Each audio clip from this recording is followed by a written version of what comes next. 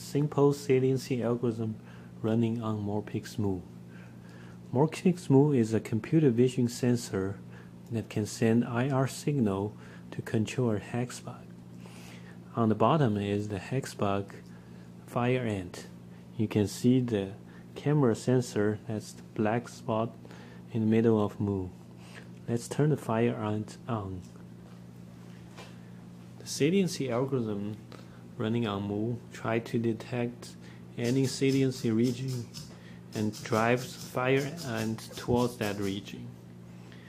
You can use any object that creates a saliency region against the background.